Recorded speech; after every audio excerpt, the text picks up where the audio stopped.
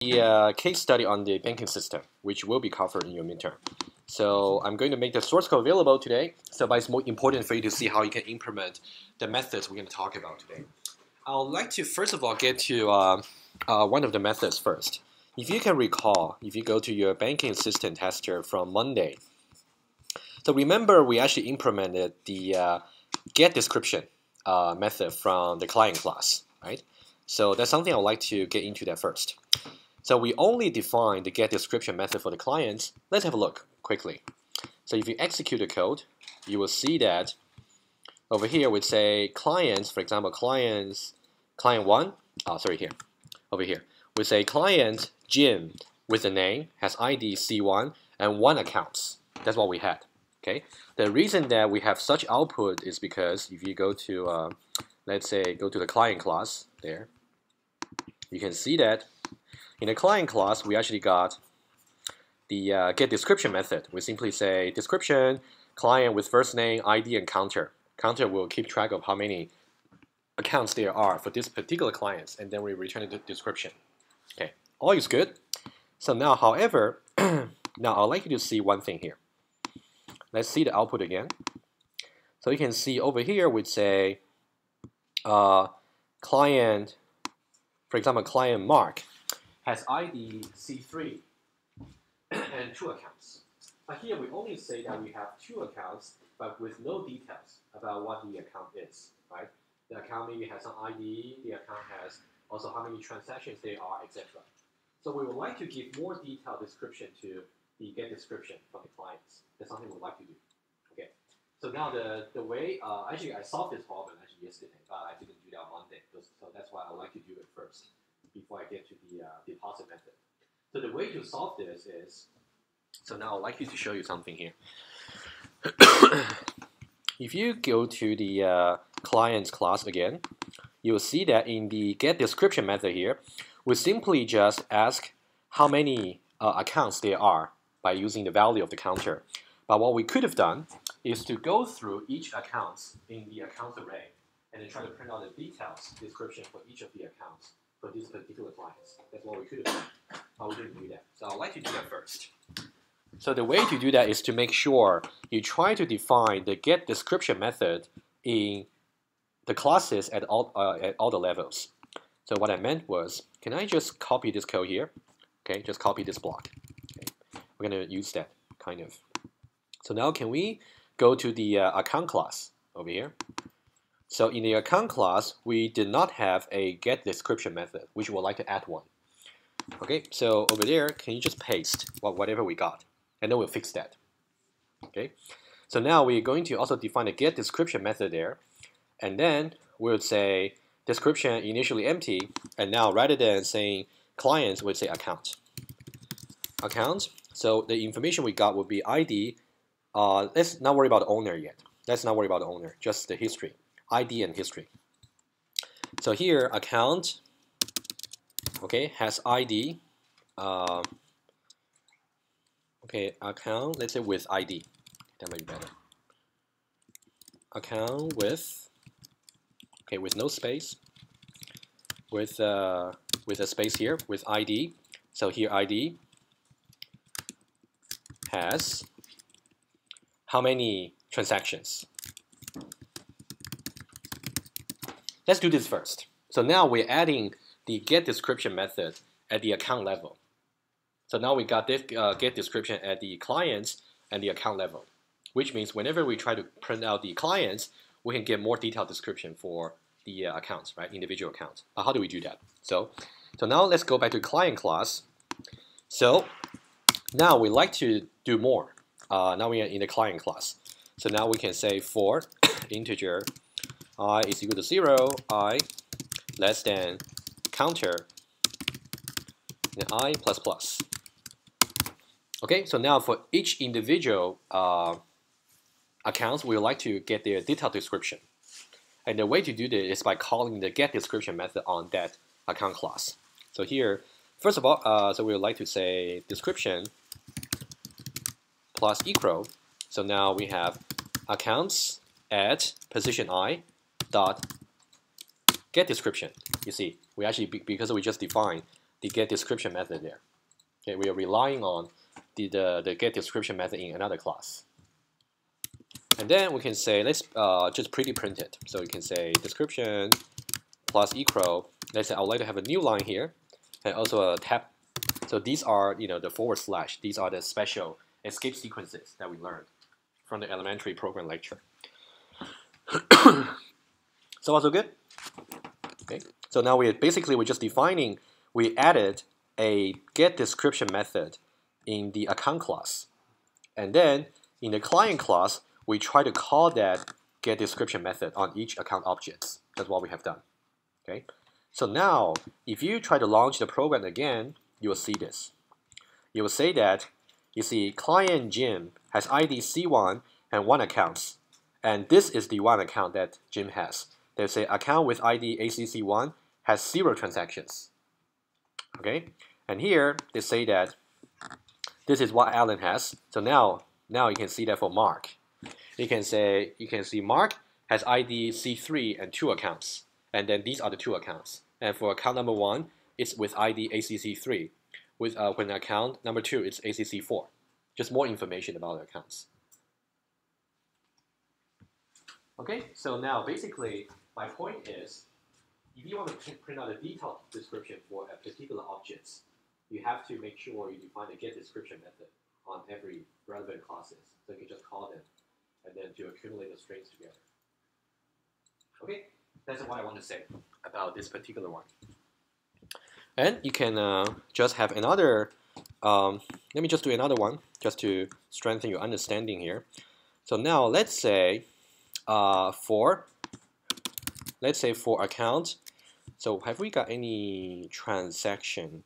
I don't think we have got any transaction yet. So let's create some transaction objects here. So let's say transaction, let's say D1 is assigned to new transaction. Okay, let's say it's a deposit, let's say 100.5. Transaction D2 is assigned to new transaction. And then let's say also deposit, let's say $50.75. And then let's say we have a withdrawal transaction. Transaction W1 is assigned to new transaction, and it's a withdrawal. Let's say just $20. Okay, let's do that. And then let's see how we can add these 3 transactions into the relevant accounts. So remember we got actually ACC1, 2, 3, and 4. Okay, what about we do this? If we say ACC3 dot add transaction D1 and ACC3 dot add transaction W1, which means we try to deposit $100 and then withdraw $50, something like that. Okay, and then we say ACC4 account 4 dot add transaction, and then here we would say W1. Oh, sorry, D2. So different transaction objects there. So now let's launch the program again. Okay. So now let's see what we'll see. So you can say some system.out.println here. So let's say add D1 and W1 into ACC3. Okay. And here we would say add D2 and just add D2 into ACC4. Okay, after this, we'd like to print out the detailed description for, remember, you can actually see that ACC3 and ACC4, they belong to client number 3, right? So now I would like to print out the description for client number 3. So now we should expect to see something like for client number 3, his first account, which is ACC3, has 2 transactions. And his second account, which is ACC4, has 1 transaction. Okay, that's something you should really try to follow once you actually get a complete solution. Try to follow the test code and see how you can draw the object diagram, which is quite important. If I do this, you can see now client Mark has ID C3 and 2 accounts. Okay, and now we say for this particular account, which is ACC3, it has 2 transactions, which is D1 and W1, right? The 2 we just added. And for account with ID ACC4 has 1 transaction, which is W1. The D2. Okay, so now one more thing. You can see for the transactions over here, we simply say how many transactions there are, but we don't have any details about each individual transaction. So that's something we would like to put. So now to solve this problem, we're going to apply a similar approach. So we're going to also define a get description method and a transaction class. Okay, so that we can actually do things like that. Okay, so what I would like you to do is to go to the transaction class over here. Let me just go to your account class first. Can we just copy the get description method here? Okay, just copy that.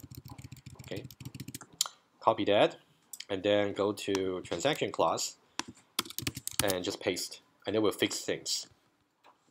So here, rather than saying account with, you would say transaction with. Transaction with ID, and then ID.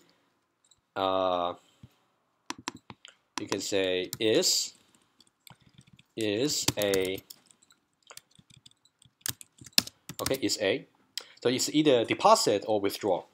So in this case, we can use an if then else statement. We say if the type happens to be D, so that means it's the deposit. So we can say description plus equal deposit, and otherwise it must be a withdrawal. Description description plus equal withdrawal. Okay, so you can get rid of this space here. Okay, and then it's a withdrawal of what amount? So now you can say description plus equal of. So now amount is the attributes. Of course, you can format the string in whatever way you like. I'm just giving you one example of amount dollars. Okay, so now we just define the get description method at every level, at the client, account, and transaction level. So now the missing step is to reuse this get description method in the account class. Are we done with this? Okay, I'll just give you some time to type. And then let's see how we can use it. Okay, so now let's go to the account class. So now over here, so other than, in addition to just saying how many transactions there are in the history for this particular account, we're going to go over the accounts, the transactions. So integer I equals 0, I less than counter, count, I believe, I plus plus. Is it count or counter? It's history is counter, okay? It should be counter rather than count. Counter here, and then we'll say s description plus equal. So now the history at position I is a transaction. We can say get description, the one we just defined. Okay, and for each one of them, we can just format that a little bit better. So let's just say new line, and then let's say 2 tabs, since we got 1 tab for each account. Okay, so you can actually review how we define the description at every level. You just take some practice.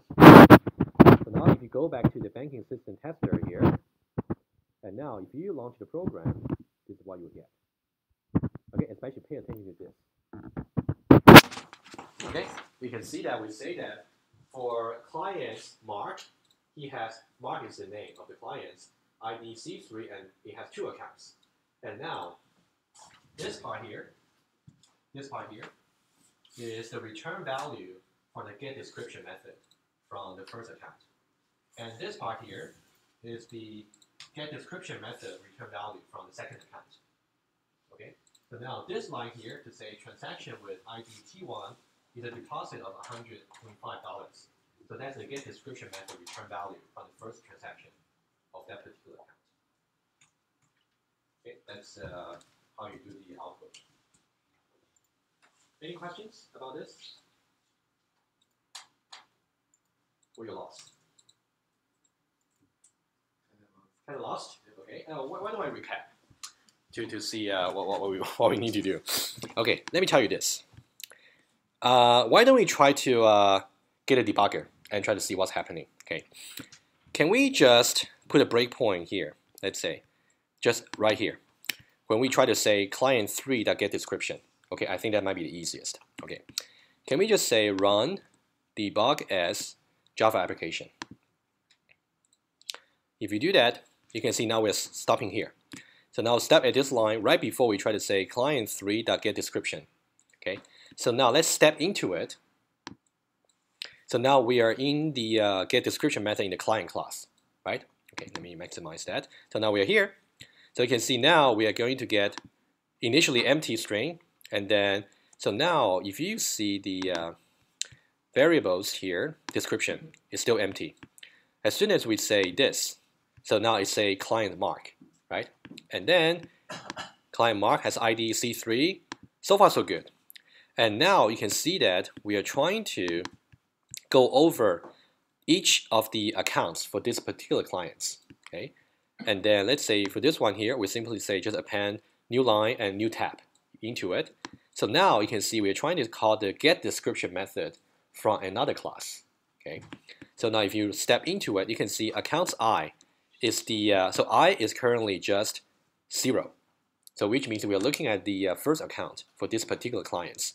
And then for that particular client, for that particular account, we try to call the getDescription method from there.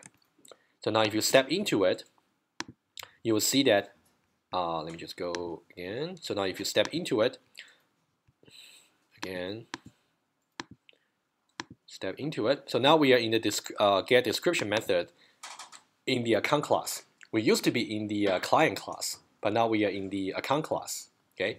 Now in the account class, we are trying to get the description for this particular account objects. Okay, so now you can see that we got, if you see the variable here, description here. So now we have account with, you can see the value here, account with, and then has the ID and has 2 transactions, right? So now we want to print out the details for each transaction for this particular account. So what you would do is, so now you can see we're trying to run the for loop. And then we can see I is currently 0, which means we are trying to look at the transaction at position 0 in the history array for the account objects. So now we're going to step into it. Okay, so let me just skip that and step into. Okay, step again. Step into it. So now we are finally in the getDescription method for the transaction class. Okay, you can see we actually got 3 getDescription methods in different classes, in the clients, in the accounts, and also in the transaction, in 3 classes. We're trying to use them. Okay, so now in the transaction level, we have no further call to any getDescription method, so we are pretty much done. So now if you can look at the value for description, so now you can see that it's now transaction with ID T1. Right? So we are gradually accumulating the string. It's a deposit and then of this much money. So now we are done with the first transaction, and then we just keep going. Okay, that's what's happening. Okay, that's something you have to look into and then try to see what's the big picture here. So we got 3 getDescription methods defined in 3 different classes, in the client, in the account, and also in the transaction classes, and then we'll try to use them.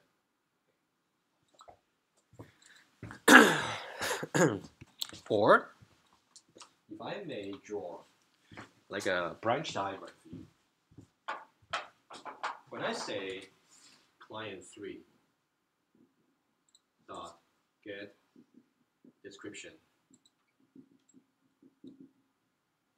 okay, when I was trying to execute this, and somehow it is going to make use of, for example, client3 dot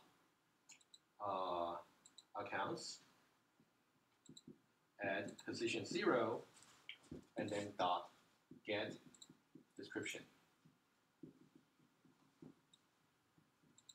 and then when I try to call this one here, somehow it is going to get into client 3 dot accounts 0, and then, so that's an account object and the history array. So first transaction in that particular accounts dot get description. Okay, and also it's also going to make use of client 3 dot accounts 0 dot history 1 in this case, because we got 2 transactions there. So 0 and 1 dot get description.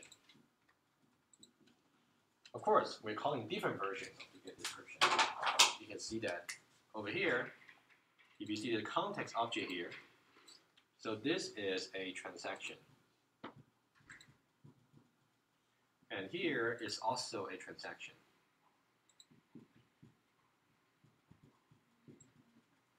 And over here, it is an account. Over here, it is a client.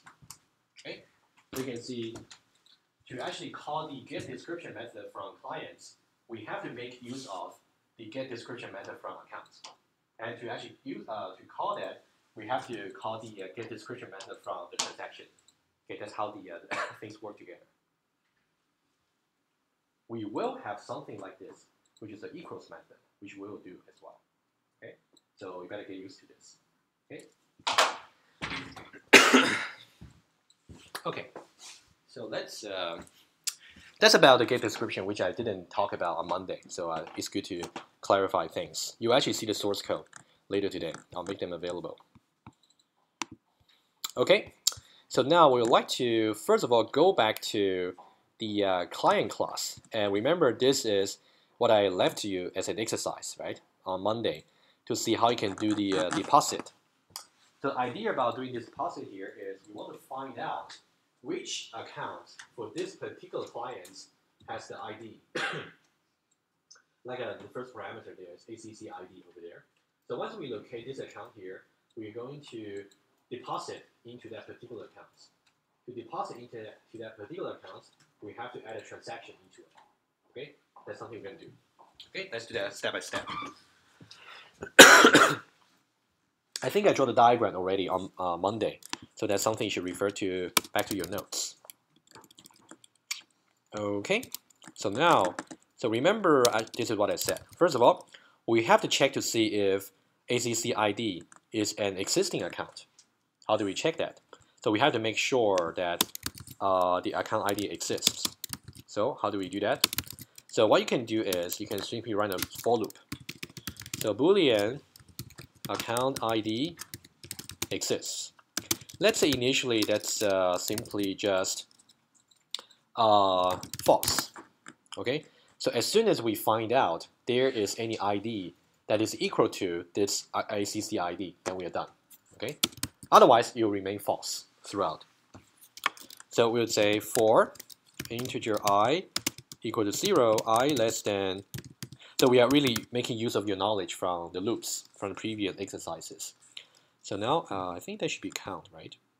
Counter. Okay. Counter. Okay. Counter and then I plus plus. Okay. So now we'd say that. What about I say this? Let me just change the name. That's easier for you to understand. Let's say found ACC ID. Let's say we found that. As soon as we found that, then that means the account ID exists. A better name. As long as we didn't find it, we haven't found it. Found ACC ID. As long as we haven't found it, we're going to remain in the loop. Okay. So here we're going to say this. What should I say? I should say that found ACC ID is assigned to, okay, assigned to accounts at position I dot equals ACC ID. because I'm actually walking through the accounts array for this particular client. So for each account objects, I'm going to get their ID, of course. Sorry, this is wrong. So I should really say ID here. That's very important. I'm checking to see the ID of that particular account is actually equal to the ACC ID I'm looking for. Okay, that's just using the dot notation. Okay, once this is done, so now we can say that if the let's say if we have found the ACC ID, then we can do something. Okay, we can actually start doing the deposit. Otherwise, let's say this: if it is not found, the ACC let's say ACC ID is not valid. It simply doesn't exist because this is the L dot per line. Let's say in this case you can say account ID plus ACC ID does not exist. Otherwise, it does exist. So we're going to do something else. Okay? So we'll find that we actually need this checking process to see if the account ID is actually in the accounts quite often.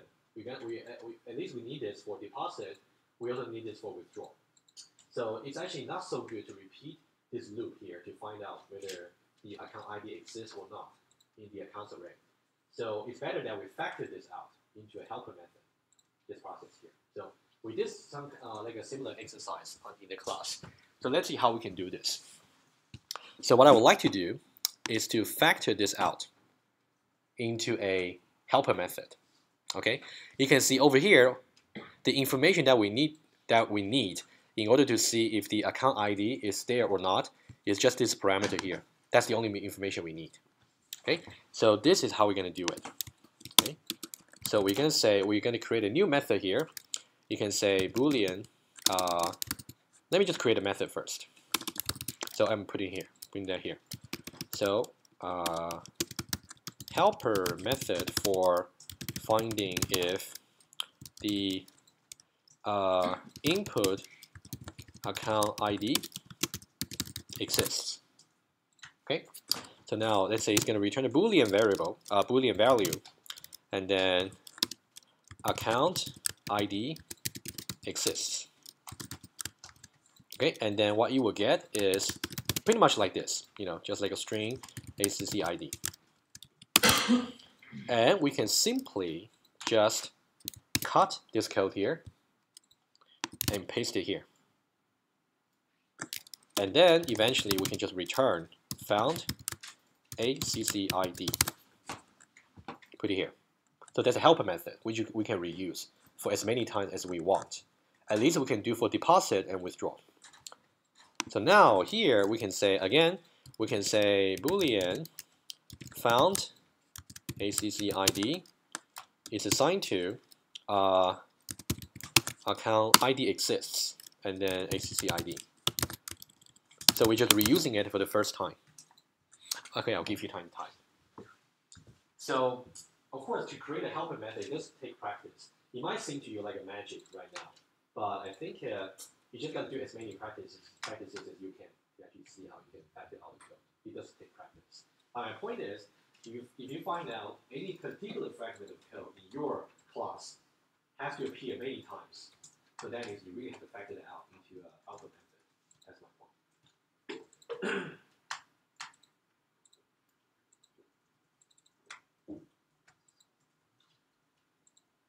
For example, in the midterm, what I could have asked you to do is to say, well, let's see this class here. I'm actually using this fragment of code for multiple times. How can you factor that out into a helper method and define the helper method? That's possible. You better study this case study very carefully. Okay. Of course, you still got more than a week to prepare. So do collect your questions and come to the tutorial sessions. Okay, that's one thing. So here, in the case where the account ID does exist, So now we're going to somehow to find out how we can actually improve it. Okay. So now let me. So that's so here. If the account ID actually exists, then somehow I need to know where it is, right? Let's say this.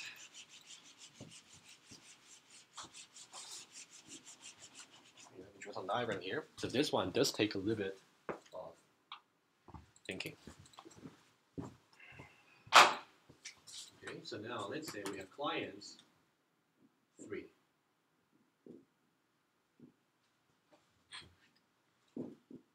Okay, we have accounts. Accounts is an array.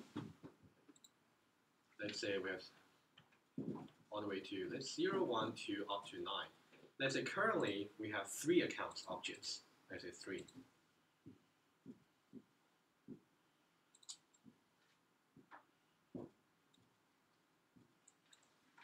Okay, so each one of them is account.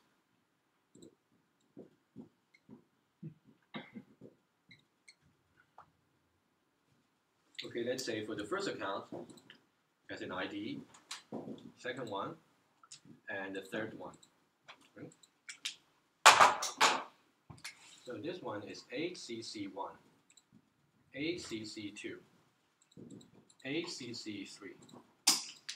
So now, if I try to say this, if I try to say clients 3 dot deposit, let's say I want to deposit into ACC3 with $100.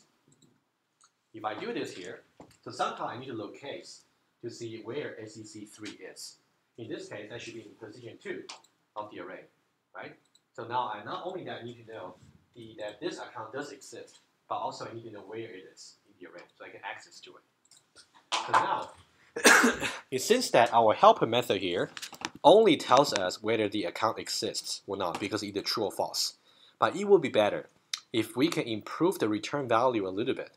So rather than returning just true and false, why don't you tell me as well where the account where that account object is? Because in the case where the account object actually exists, in this case it will just tell me it's 2. If I say client 3.deposit ACC2, then you would tell me it's in position 1.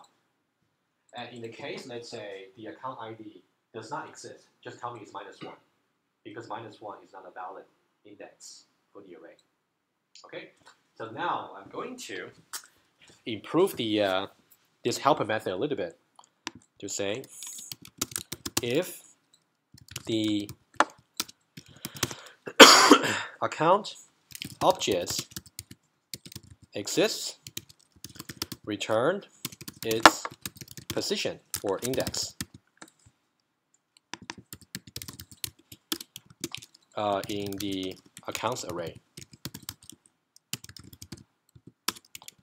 Okay, otherwise it doesn't exist, return an invalid index -1.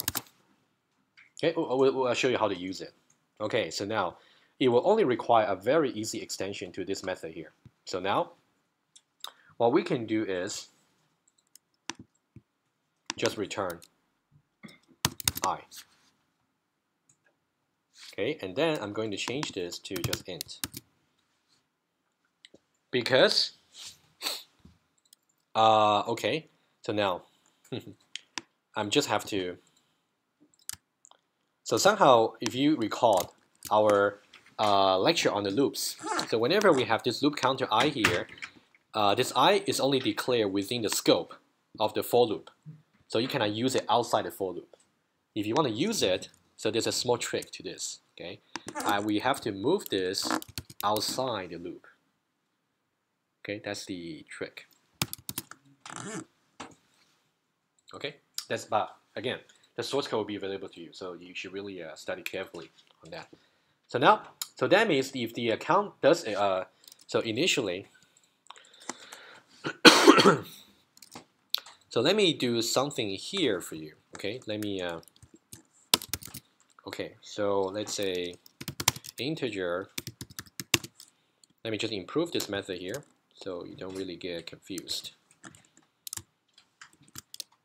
So we don't need this Boolean variable anymore.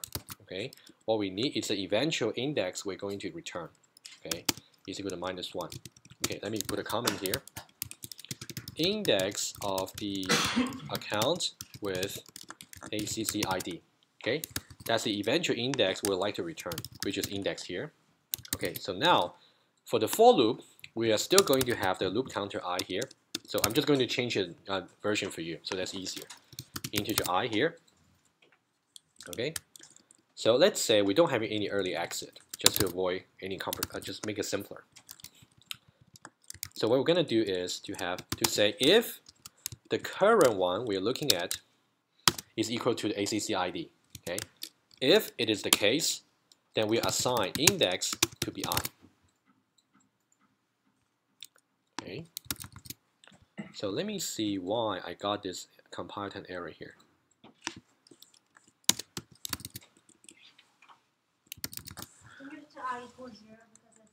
Yes, thank you very much. Thanks so much. Yes, exactly. Okay, let me explain this method again. So we have two integers here. So we have in the line number 65, we declare a variable called index, initially -1. If we ever get a chance to change that to some valid index, that means the ACC ID does exist in the array.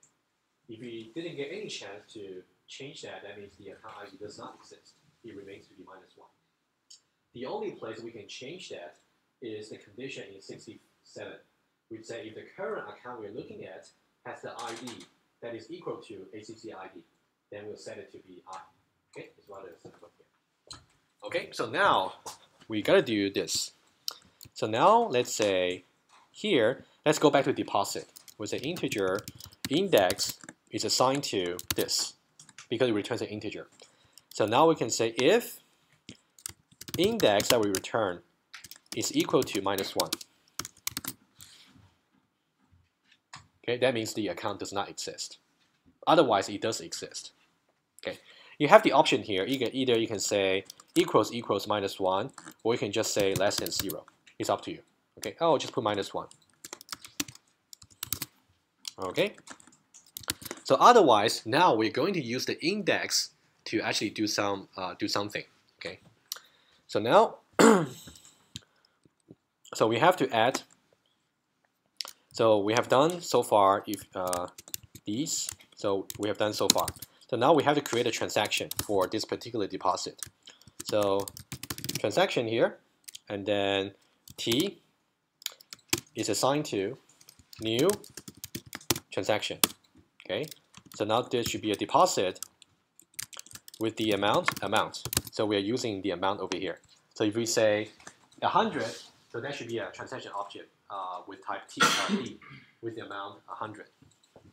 So now we are now going to add this particular transaction into the accounts history. Okay.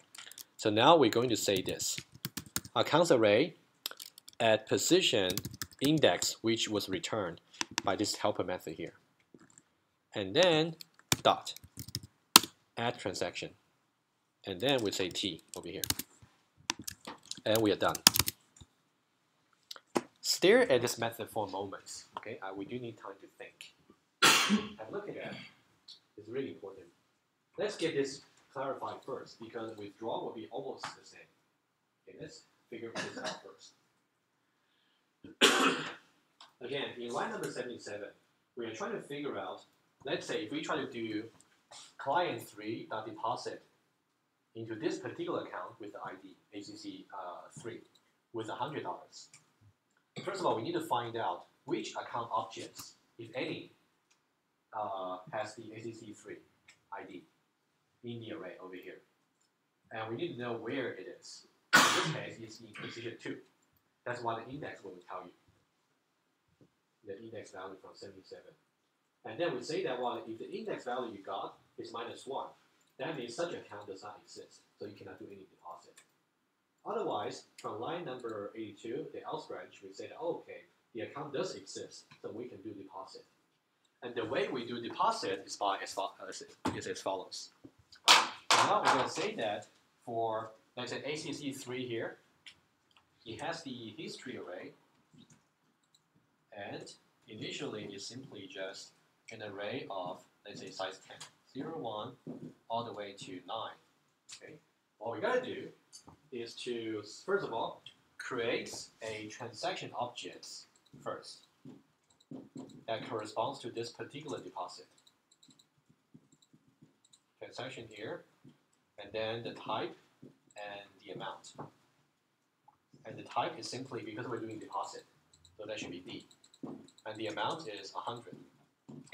And then you have to somehow, so let's say the history is currently empty. So you have to add it to the first one, to that. But that one was already defined in the add transaction method, in the transaction class. So you can simply call that. Okay, let me make some comments for you. So here you can say, create a transaction object for the deposit. Okay, and here add the transaction objects to the account which has ID ACC ID, right?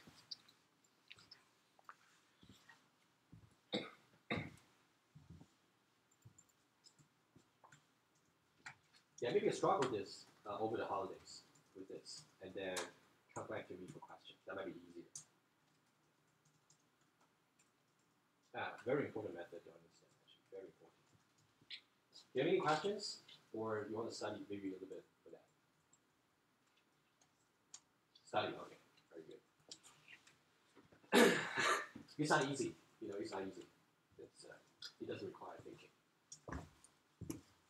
Okay, very good. So now that's the deposit, and I would like to do withdrawal as well. Okay, so now can we just copy this part here?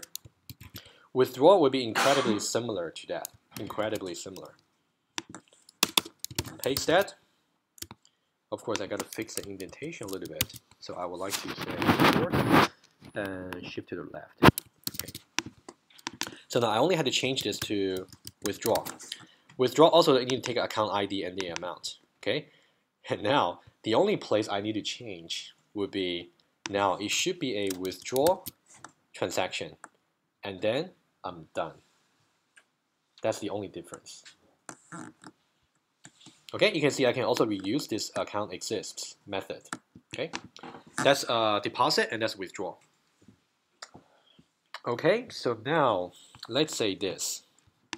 If you go back to the tester, banking system tester here. So now let's say it is system.out.println. Let me just a quick look. So what was the current status? So you can see that client 2, client Alan, has 1 account. Okay, let's focus on Alan here. So Alan has 1 account, ACC2, and no transactions there. Okay, let's focus on Alan. Okay, Alan is C2. Okay, so now let's say, so now deposit into Alan's account with ID. Sorry, let me see it again. For Alan, it's actually here. Alan, it's ACC2, okay? With ID ACC2. Okay, let's see how we can do it, okay?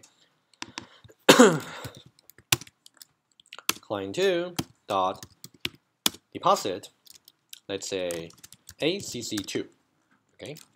And then the amount, let's say $100, just make it easy, $100. And then I'll say client 2, the same clients, dot withdraw.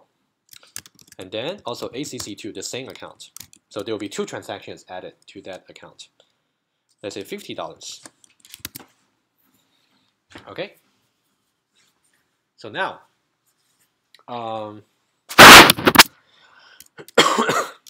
after this, I would like to print out the information for client 2. So I would say system.out.println. Okay, so I would say account, I'll just say client2 get description. Okay, let's have a look. Okay, you can see now client Alan has this detailed description here. You can see how powerful description is. You can make it very convenient for you to know the information about the objects. So now you can see account with ID ACC2 has 2 transactions, one deposit and one withdrawal. The deposit has $100 and withdrawal has $50 with the proper T4 and T5. You can see also how the static counter actually makes sure all the transactions IDs are unique. Okay, so that's what we got. So now the next thing is, how do you figure out the balance? Okay, how do you figure out the balance for the particular accounts? Okay, so to figure out the balance, so let's say this. So let's say we want to get a balance for, so let's say for example, if we say client2, which is Alan, client2 dot get balance with some account ID, let's say ACC2, for example. In this case, because we got deposit $100 and withdrawal 50, so the balance should be 50, right? 100 minus 50. Whenever you see deposit, that should be plus. Whenever you see withdrawal, that should be minus. Right? Good. Okay, so now let's see how we can do the balance. So the way to do that is by defining a accessor method. So you would say it's going to return a double and say get balance. Okay, but we want to know which account we want to get a balance for. So you're going to say string ACC ID. Okay, we're going to follow something similar from deposit and withdrawal. Can we just copy this part of the code here from withdrawal? Just this part here. Okay. Okay, and then we're going to put it here. Okay, let me just fix the indentation here. Source, shift left, source, shift left. Okay, like that. So now, again, we're going to check to see if the account does exist. If it doesn't, you have to print out some error message. Otherwise, you can now do it. So now let's figure out the balance here.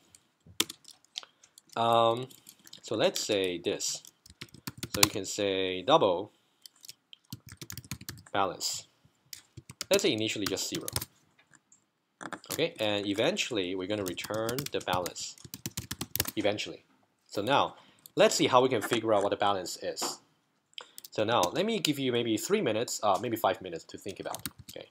So now iterate through the okay, let me do this first. So account, because the account with this particular ID we have to figure out its balance, right? ACC. It's assigned to the accounts array at index. So this is the account where we want to figure out the balance. Okay? Because you can see the index here tells us where the account is. Okay, so now we're going to go to that particular account. So now, this is what you want to do. Iterate through the history array of ACC. Okay, and then add up the amount of deposit and withdrawal transactions. Okay, that's what you need to do. Okay, yeah, of course you're gonna keep accumulating the balance.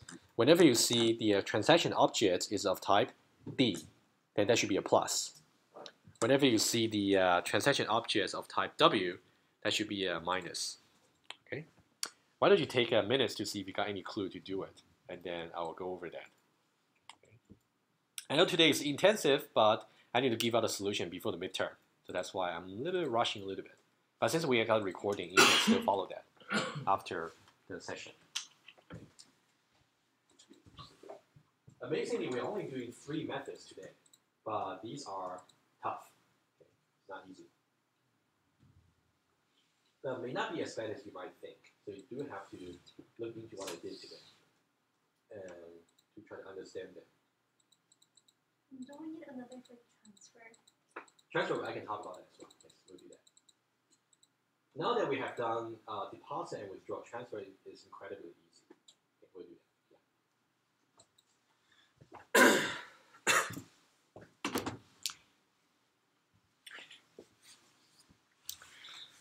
Okay, so let's just go over that now, so you can study that later. So now what we need to do is to say integer I is equal to 0, and then I less than ACC dot counter.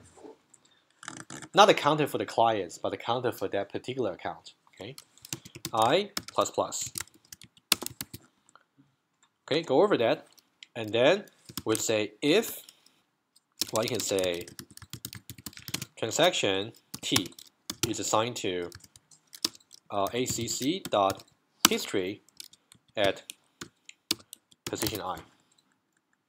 Okay, since we're going over the history, so now we want to say if T dot type equals D, then we're going to increment the balance plus equal T dot amount.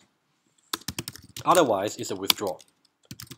Balance minus equal T dot amount. Okay, that's it. So you can see each method does not have many lines of code, but again, we are really trying to take advantage of the dot notation here. So that's really the essence for OO programming. Okay, let's try.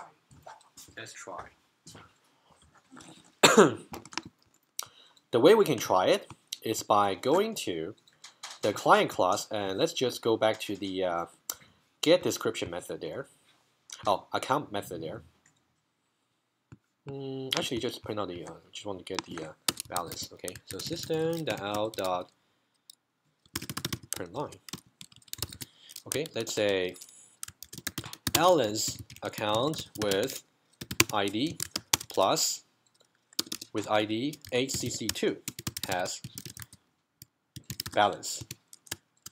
Okay, so now I'm just separating into two lines. Has balance. Okay, and then system.out dot print line.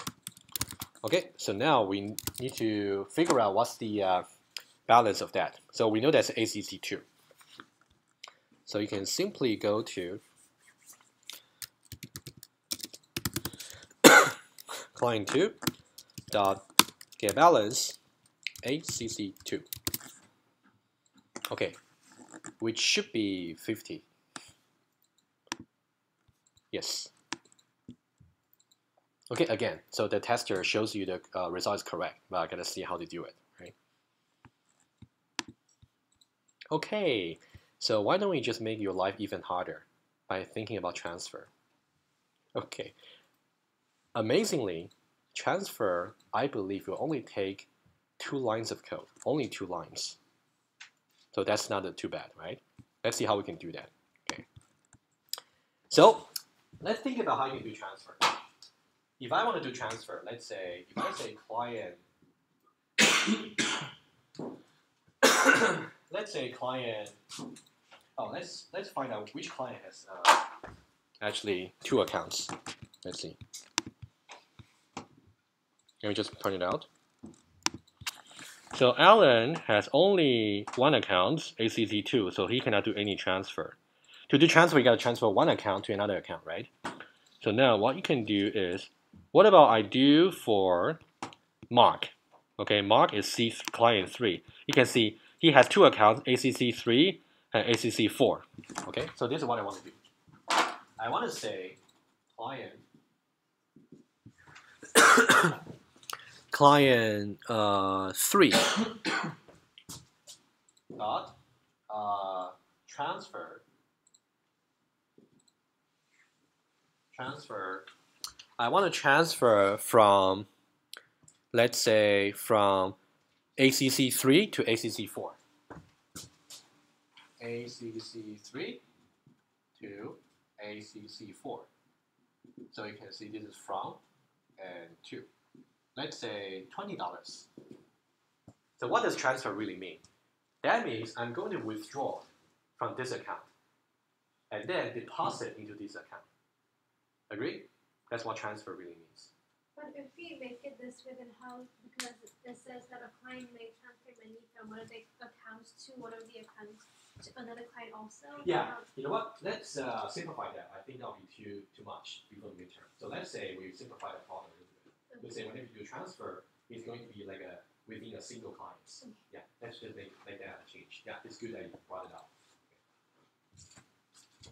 Okay, so if you're watching the recording, so we make the problem simpler. So now we're going to have a simpler problem here.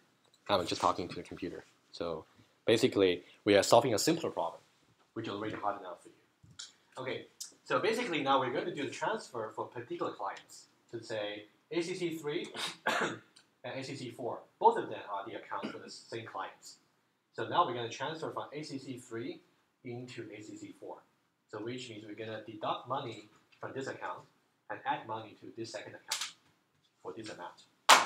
Okay, as I promised, I believe only 2 lines are necessary. So if I try that over here in the client class.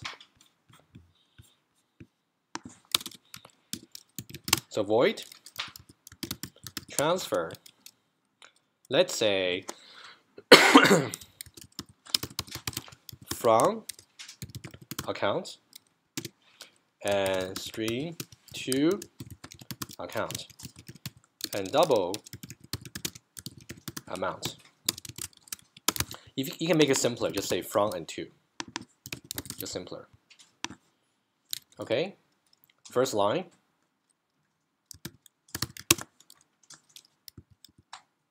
Withdraw from account amount. Second line. Deposit to accounts amount. Done. 2 lines, as I promised. 2 lines. But for like the previous adjustment, we have to check if the account actually exists. Very good question. But this one will cover that. Why?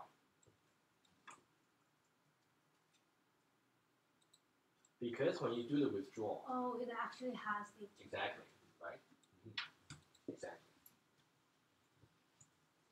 Yep. 2 lines. Okay, let's have a look to see what's going to happen here. So if you go back to banking system tester here, so now system.out.println, let's say transfer. Let me just see again for client number 3. So it's Mark. So let's have a look first. Remember from before we got actually these 2 transactions for Mark. So we got, actually you can figure out the math later on. Okay, so I just want to show you that it does work. Okay, so let's say transfer into Mark's account ACC3 into ACC4 with, let's say, $20. Okay, and after that, we'll actually get a balance.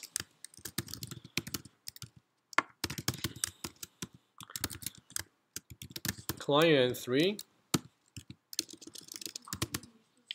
dot get balance ACC3 and also ACC4. Okay, you know what? Let me do that properly. So you would say that, you'll say the following. You'll say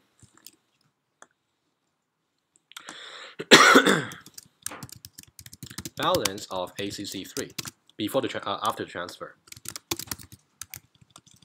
Yep, don't bother. Okay, yeah, so ACC4 over here. Okay, so this is after the transfer. Let's also copy these 2 lines and see what's the change before the transfer.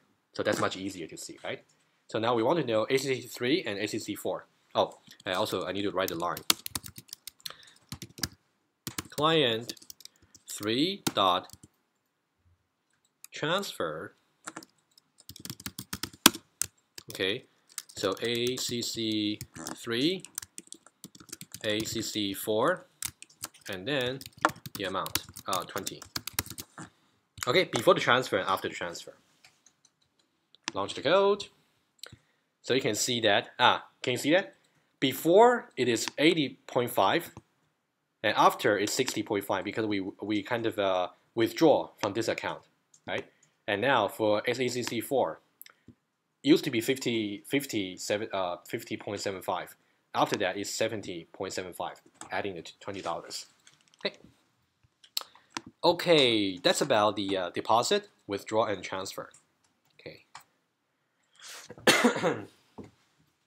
Okay, for the rest of the exercise, I would like to just bring some. I was even thinking to do the equals method for the banking system, but I think I don't have enough time for today. That's okay. We can do that on Monday, but for that part, it's not going to be covered in the midterm. If we have time. So now I'd like to just to show you some simple examples for the equals method, so you can get better understanding. Okay, so let's just create a new class over here. Okay, let's do new class over here. Let's do the rectangle example that we did in the class. Okay, let's say we got rectangle. So now we have it's a brand new example. Has nothing to do with the banking system. Rectangle here. Say finish, and also let's have another one called rectangle tester. Oh, sorry, a rectangle collector. Rectangle collector. Okay, so now let's do rectangle class first. So for rectangle class, we got two attributes, simple attributes. Let's say double. Let's just make it integer, just easier. Integer length and integer width. So now we're going to do the following. We're going to say the constructor for rectangle would be, we're just going to say integer length, integer width. Okay, you would say this dot length is assigned to length. This dot width is assigned to width. Okay. Now these two here. So now let's say somehow we want to define two rectangles are equal if their areas are equal. So we need a helper method. We need a so you can say integer get area. Okay. So how do we get the area for the rectangle? You can simply return length multiplied by width. So now, in order to compare the contents of two rectangles, we need a equals method, which returns a boolean and then equals, let's say, the same name as a class, rectangle, let's say other. So let's say root 2 rectangles are equal if their areas are equal. Okay, can you complete a method for me? That should be very easy. This is how you can do it. Should be a one-line solution. Just return something.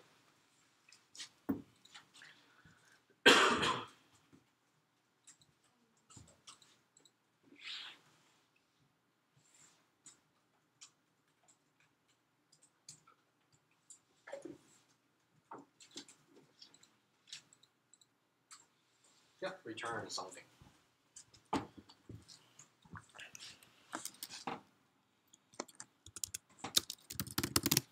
Return. We're going to say, for example, let's say if I got two rectangles, R1 and R2. If I say R1 dot equals R2. So what I want to make sure is R1 dot get area is simply equal to R2 dot get area. That's what I want to make sure. Okay, if that's true, then it's true. Otherwise, it's false. So now to define the equals method here, you can see R1 is the context objects. So that's going to replace this in the method, right? And then here, R2 will be other, right?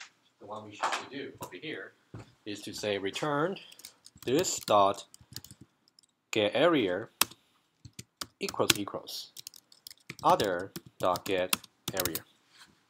So basically, if you try to plug in the objects into this method here, you can see R1 is the context objects. So every occurrence of this will be replaced by R1, and every occurrence of other will be replaced by R2. So it's like a R1 dot get area equals R2 dot get area. Okay, that's exactly what you need. Okay, so now we are done with this.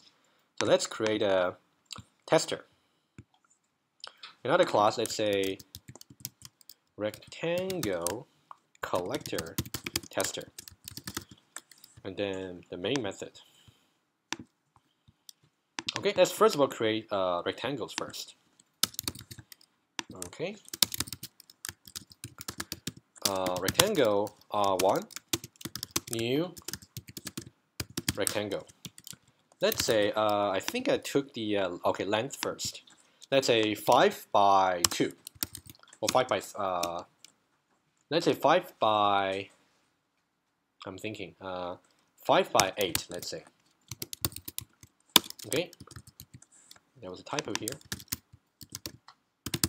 Okay, and here rectangle R2, assign to new rectangle. Let's say it's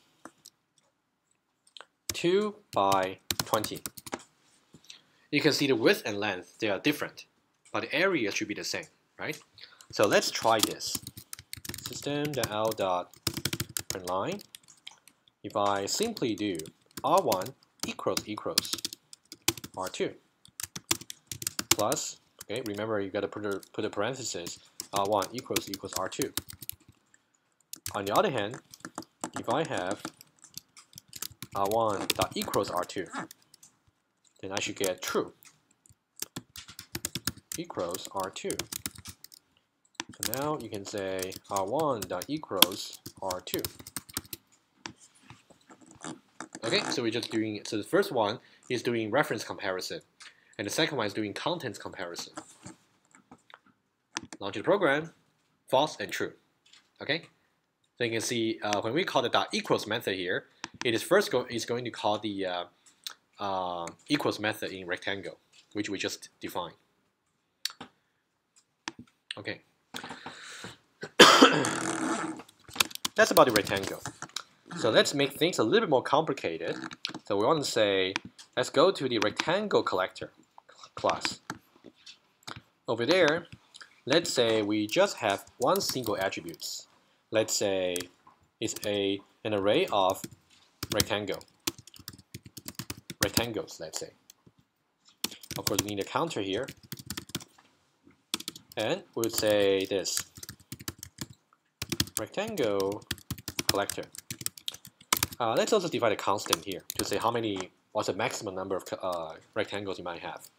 So let's say final integer maximum number of rectangles. Let's say it's 10. And now we can say rectangles is assigned to new rectangle array of size maximum number of rectangles. Yeah, we have done this many times already, of course. And also, you can explicitly assign this to 0. Of course, you also need to add rectangle, right? Okay, so here rectangle objects are. Okay, also, again, we have done this many times. So you can say rectangles at counter is assigned to R. And then increment the counter over here. Okay, so now we have to define the equals method for rectangle collector, which I also talked about, right? Since it's an array, so somehow you have to go iterate through the array, and for each rectangle, you have to compare them carefully. So let's say Boolean equals, so let's say rectangle collector, the same name as the class. I'll say RC. I'll just say other, just to be consistent as before. Other rectangle collector. Okay. Let's say Boolean. Let's say, as I did in the slides, let's say we're going to compare one by one in each corresponding position. Let's say so far they are equal. Okay. Let's say so far equal would be true. So for integer I equals 0, I less than, just going over all the rectangles in the collector, I plus plus. And then we're going to say so far equal is assigned to rectangles at position I, which is a rectangle. You can call it equals method that we just defined over there. Dot equals, and then we can say other dot rectangles at the same position. Okay, and then we're going to return so far equal. Now, of course, if you actually refer back to your notes for the loops, if I simply say this, it's going to be wrong, right? Unless I put a conjunction symbol in front. So that's something you should really look back into your notes. But if you want to early exit, you can say so far equal. So this will work. And remember, if you go back to your notes for the loops, you got 4 possible ways to write things. So the thing I just showed that I just showed is actually wrong. Okay, but this one is correct. Okay, so now that's about it. Let's go back to tester here. So now I want to create rectangle collector RC1, rectangle collector RC2. Rectangle collector. So two collectors. So now I want to say RC1 dot add R1. Okay. RC2 dot add rectangle R2. So now basically each collector has exactly 1 rectangles. So one is R1, the other one is R2. And we know already they are equal by contents. So now if I say again, can I just copy these 2 lines over here? Can I put it here? RC1, RC2, RC1, RC2, RC1, RC2, RC, and RC. Okay, if you try this, okay, you'll see false for references and true for objects. Okay, so can we just try one more thing? Okay, since we got, okay, just one more thing. Okay, one more thing. If I simply do this, rectangle, let's say R3, new rectangle. Let's try to create 2 rectangles that are not equal. Okay, let's say simply 3 by 4. Okay, let me get another R4. Let's say 2 by 4. Apparently they are not equal. So now I'm going to say this RC1 dot add rectangle RC3. RC2 dot add rectangle RC4. So now you can see the first rectangles, sorry, R3 and R4. You can see now for RC1, the first collector, it has R1 and R3.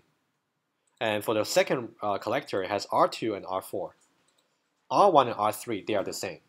But R2 and R4, they are not the same. So overall, these 2 collectors are considered as not equal.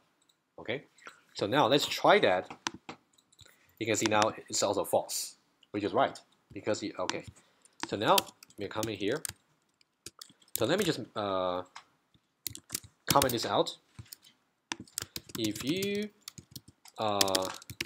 comment out the following 2 lines, they will make RC1 and RC2 not equaled by their contents, because R3's area is not the same as R4's area. Okay, that should be quite obvious, right? If you comment it back. Okay, I hope this example will help you actually to study equals method. Right? Actually, I plan to do the equals method for the banking system, but just didn't have time. So maybe you can do that after, maybe next Monday. Okay, that'll be it. So basically, the midterm is going to cover all the lab materials up to today. So please study all the lab materials, especially the banking system. Okay? It's good that you're here today, so you already listened to this once. But if you need to review that, you can watch the recording and then maybe get back to me for questions. So there will be another two tutorial sessions before the midterm. One will be this Sunday from 5 to 6 as usual, and then next Wednesday from 12:30 to 2. Okay, you make use of them. But for next Monday, we have to cover some new materials, so there wouldn't be any review session during the class. Okay, that's about it. And yes, you're free to go.